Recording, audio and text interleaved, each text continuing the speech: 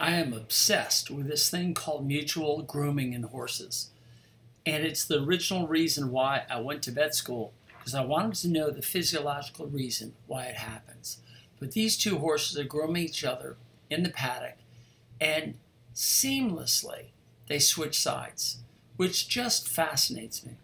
I've got two more clips of two more mutual groomings, and this may get boring after a while, but to me, it gets to the essence of the horse, their ability to communicate with each other and to help each other out.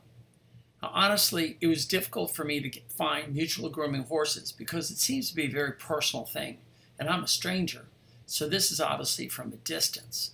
So I had some clients look out for me and send in some videos of their own horses, and this is one of them.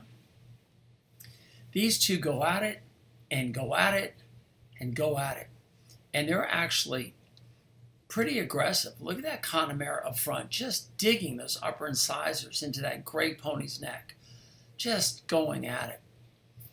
And what's really funny is there's some sort of communication that goes on, like, can you move? Can you get this spot? Can you?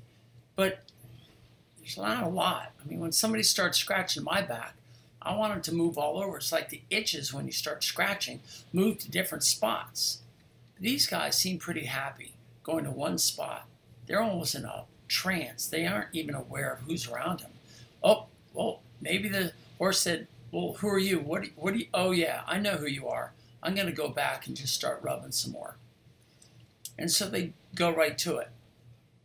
And then at some point, the gray horse here says, oh, I think I've had enough. And just walks away. Yep, that's it. I'm gone.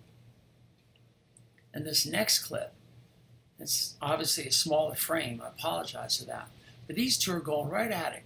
What I want you to see is the transition where they go to each other's other side of the neck. And it's almost like the gray horse is leading the way. Looks here, then will dip the head down.